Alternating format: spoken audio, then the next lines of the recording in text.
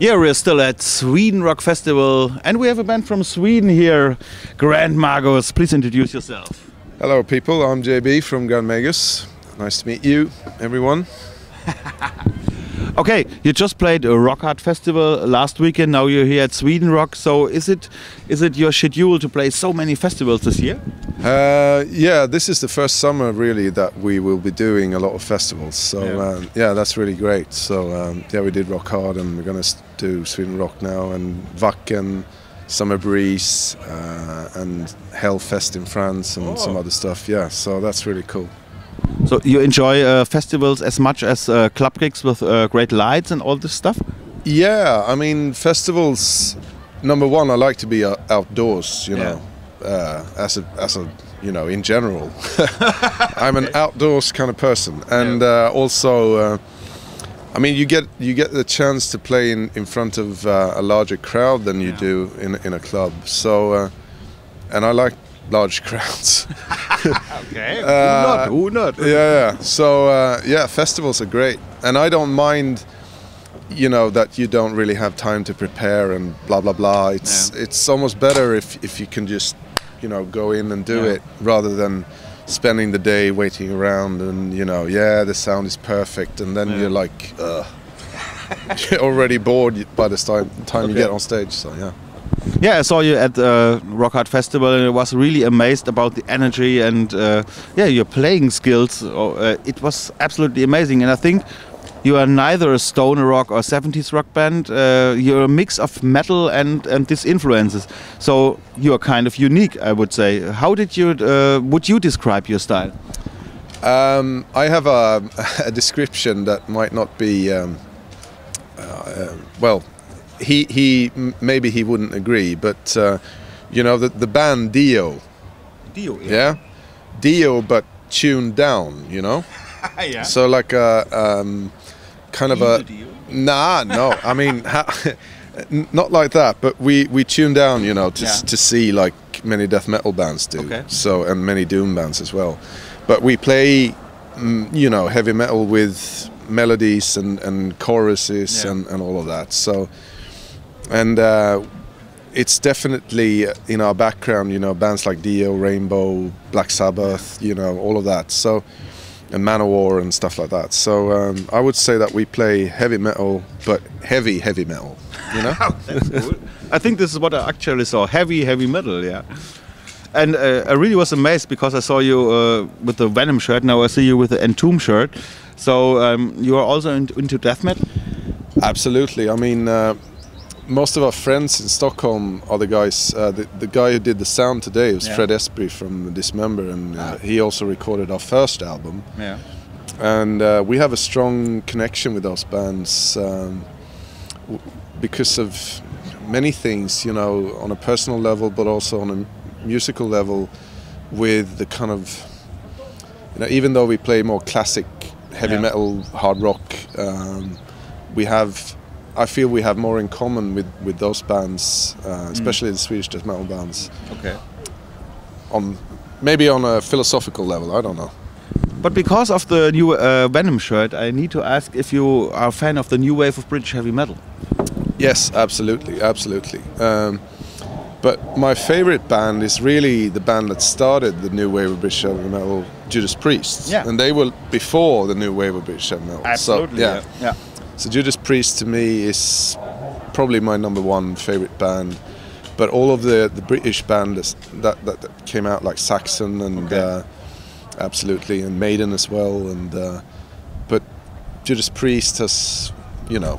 So you know the song "Run Off the Mill" from Rock-A-Roller? Rock-A-Roller is not my favorite Judas Priest album. I tried. I know it, but I'd rather jump to you know, Sad Wings of Destiny, because I think you know, that's the first really great Priest album. So So you're a classic three-piece, so a thing you don't see much often these days. And I don't find any sound holes when you play solo. So that's good to hear. Is it because of the Rickenbacker bass? I don't know. Yeah, it's probably. I mean, it's because of Fox, because he's a great bass player, and also he kind of plays rhythm guitar more than, you know, bass. Yeah. So it's more like we have two guitars rather than a bass and a guitar, and we need that in order. Yeah. As you say, when I play solos, you need to fill it out, and Fox is great. So. Yeah. Yeah, when you record your CDs, do you prefer to record the basics live? And what do you think about modern studio technique like trigger drums and all this stuff? Well, you know the answer to that question, don't you? I hope. Yeah. No, I just feel that everything has become so streamlined. So, and I always think that a non-triggered drum kit sounds better than triggered drums. So. We try to keep it really honest in that way, and rather spend time on making the drums sound good, the guitar sound good. Latest album, Iron Will, the guitar sound is just a head and a cabinet and a mic on it. That's it. The drums, just a drum kit, mic'd up properly. The bass, same thing. And then you need to spend some time to make it sound crisp and punchy and that.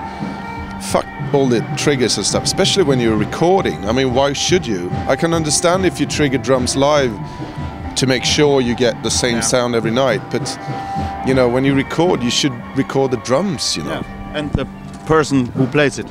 Exactly. And the dynamic. Yeah, and not a machine. Because I'm a bit allergic to the machine kind of sound today. Some of the bands that started that trend, they did it amazingly well.